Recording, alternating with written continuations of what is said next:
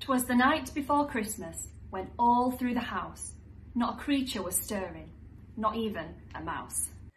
The stockings were hung by the chimney with care, in hopes that St. Nicholas soon would be there. The children were nestled all snug in their beds, while visions of sugar plums danced in their heads. And Mama in her kerchief, and I in my cap, had just settled down for a long winter's nap. When out in the lawn there arose such a clatter, I sprung from the bed to see what was the matter. Away to the window I flew like a flash, tore open the shutters, and threw up a sash. The moon on the breast of the new-fallen snow gave the lustre of midday to objects below. But then, what to my wondering eyes should appear? A miniature sleigh and 8 tiny reindeer. With a little old driver, so lively and quick, I knew in a moment it must be St. Nick. More rapid than eagles his coursers they came, and he whistled and shouted and called them by name.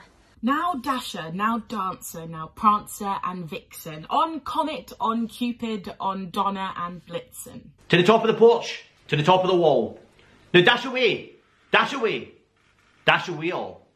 And then, in a twinkling, I heard on the roof the prancing and pawing of each little hoof. As I drew in my head and was turning around, down the chimney St. Nicholas came with a bound. He was dressed all in fur from his head to his foot, and his clothes were all tarnished with ashes and soot.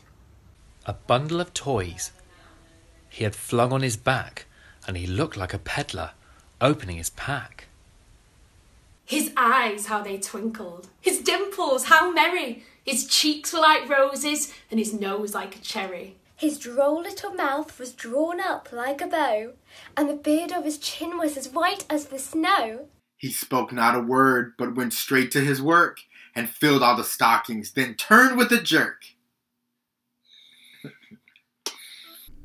And laying his finger aside of his nose, and giving a nod, up the chimney he rose.